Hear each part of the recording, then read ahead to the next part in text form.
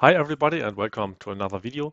My name is Torge Petersen. In this video I will show you an overview of the new, changed and fixed functions and improvements as well of the guide and service tool version in 2022. Since 2021, Danfoss released the PLUS+1 guide and service tool on a quarterly basis. In 2022, Danfoss released 4 versions of guide and service tool, and I tried to highlight the most significant changes, modifications, and new functions. Like in the previous version as well, we are trying to improve existing features, make things easier, and to speed up the handling of our tools regarding performance, editing, and compiling. I will not show all changes in detail. Most of these changes are kind of minor or little changes to improve existing features and functions. Improvements like the existing features static analyzer and the vector-based screen editor inside the guide tool, or the signal logger, the general editing and components in the service tool. But also new features like the PLUS+1 visualization and virtual breakout board has been added to the releases 2022.1, 2, 3, and 4. In parallel to the two platform tools, guide and service tool, the PLUS+1 update center got some updates as well, where mainly improvements took place. In the following, I will show not all of them, but I try to pick the most relevant or most useful ones. If you're interested, you can check the release notes of each tool for any little change, including the fixes. So let's start with guide version 22.1. Install LHX for Linux. This feature does not add any new functionality that didn't exist before, it just fixes a problem. Before 2022.1, it was not possible to install LHX files for Linux units into PLUS+1 service tool. It is also worth mentioning that this feature only affects PLUS+1 guide and not PLUS+1 service tool. You can therefore install an LHX file for a Linux hardware unit that is created in PLUS+1 guide 2022.1.2 into an older service tool. Static analyzer improvements. A static analyzer can be used to find dead and inefficient code and helps for checking coding guidelines. This feature is part of the guide add-on. Code guidelines can be important to ensure the quality of code. And in this version, the static analyzer has been expanded by 7 times more setting options to use over 40 different metrics. This tool in combination with the coding guidelines serve to ensure through the entire application lifecycle. As you can see, the option settings for the static analyzer has been increased a lot. All the settings can be exported and imported to and from an XML format file. The static analyzer can be enabled to execute after each successful check or compile and set a limit for how many warnings should be reported for each warning type. The static analyzer result is listed inside the Error Warning Hint Messages tab with the warning codes for detected warnings. Architecture and design settings relates to pages and used hardware connectors, pins, and/or unused I/O pins. Each item will be identified via a respective warning code number inside the static analyzer. Layout settings to detect bus, subbus, route, and ports related warnings. And coding settings to detect input-output types, comments, unsafe types, and duplicated names related warnings, including components and their attributes with names not matching naming guidelines, which are defined as regular expressions. Also, the documentation related warnings can be set, like disallowed words.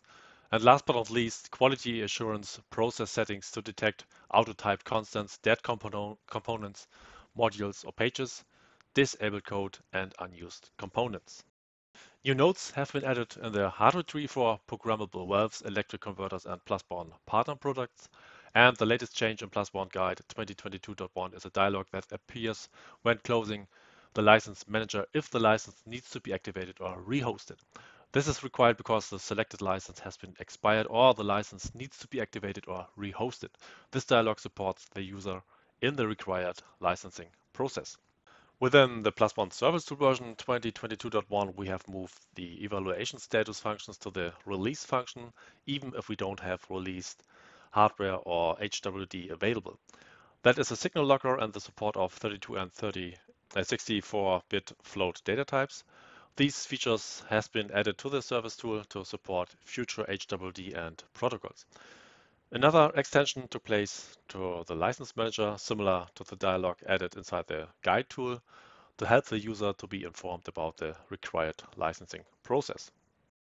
Inside the Update Center version 1.0.139, some changes has been done as well, like upgraded component called WebView inside the Internet Explorer, which is used in the login window to display the web content. The new default download folder path is used due to recent IT policies, updated handling of the licenses to make the rehosting more clear, for example, and some fixed graphical issues, show latest release of PLUS+1 tools, and correctly sorted products by version number. The 2022.2 guide release contains some little feature extensions like the vector-based screen editor extension with additional floating point data types. Since guide does not support floating point, these data types can be used in PLUs called inside the screen editor. Also inside the vector-based screen editor, image and text list now support definitions as signals of the new data type image list and text list. These new data types allow the passing of a list into a list component, which was set in previous version only once. In addition, there's also a new output count that outputs the number of images or text in the list. One use case could be a widget which displays a generic list, and the PLU in the widget can do calculations based on the number of elements in the list.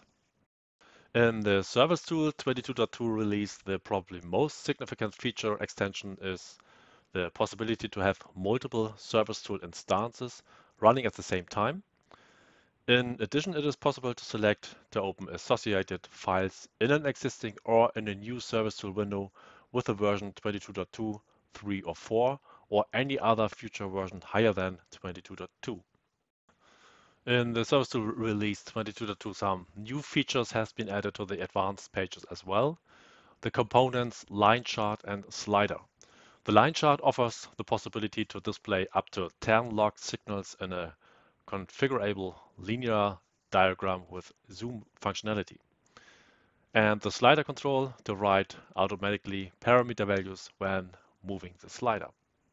Like the guide version, is the Service Tool version 22.2 the first official version with Windows 11 support.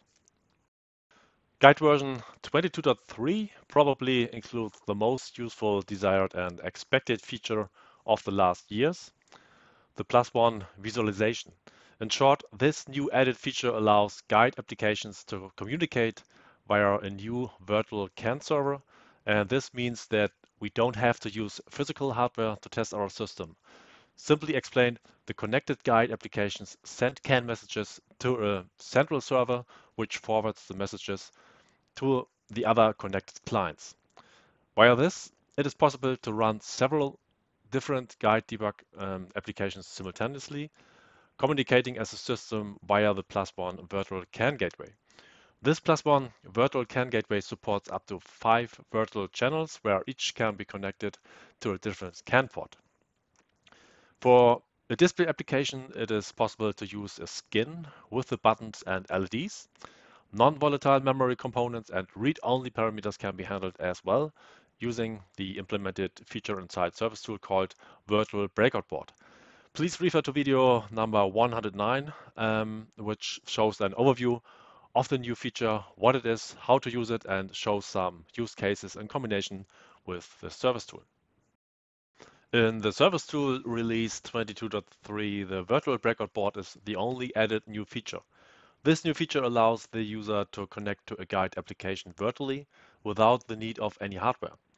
You can use any existing function inside the Service Tool when you are working in virtual mode, connected to the virtual CAN server using a virtual CAN channel. Please check out video number 109, how to set up a virtual breakout board.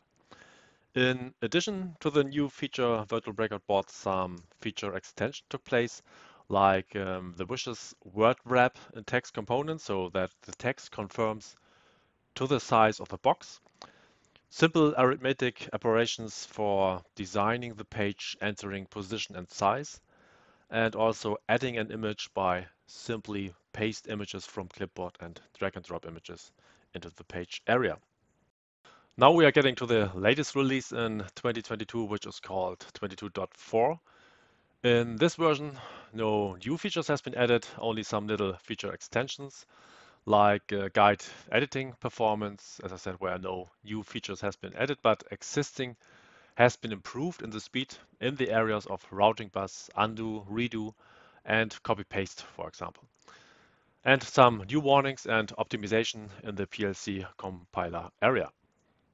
Same for the service tool release 22.4, where no new features has been added, but some improvements, like the possibility to set and get the background color of parameter added fields in script function has been added, and some more scripting feature improvements and new tooltip, which can be used for parameter lookup table entries. We hope that you found this video useful. Remember that PLUS+1 community help is available on the PLUS+1 user forum. Check out other videos on our YouTube channel or contact the PLUS+1 help desk. Thank you for your attention.